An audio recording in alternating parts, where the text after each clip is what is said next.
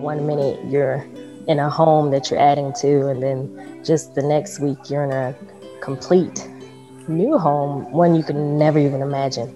There are a lot of new things, new tech, items here, appliances. We were having fun learning how to use those.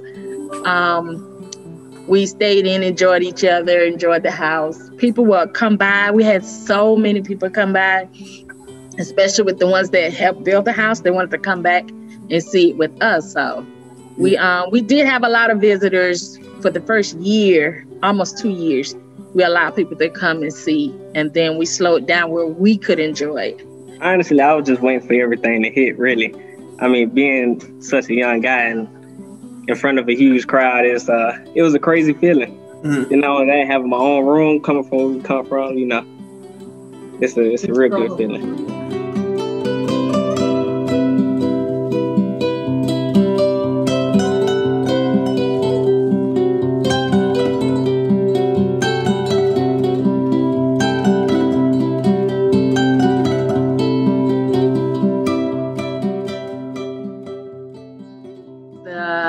Pressure of the weight that was there, making sure we had a secure roof over our head. In the process of adding on, we had the termite issue, and I just wanted to make the home safe for for all of us, and that's one less weight to worry about. So I enjoy the space, and it was just me and my younger brother, but being up under each other, mm-hmm. I'm pretty sure we got on each other's nerves a lot.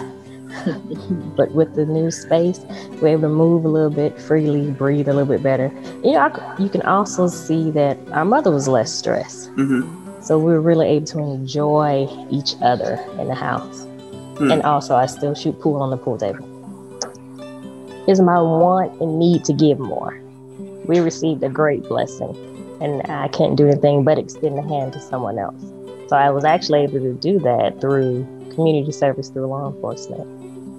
So that actually helped me be a better officer coming from that event. And honestly taught me how to appreciate things in the community and how to get involved, how everyone came out and showed their support and stuff. And the pleasure of meeting the people that helped work on the house. Now that has been really, really awesome to me. I like meeting people, talking to them, hearing their experience, because they got to see a side we didn't, but we got to reap the benefits of it.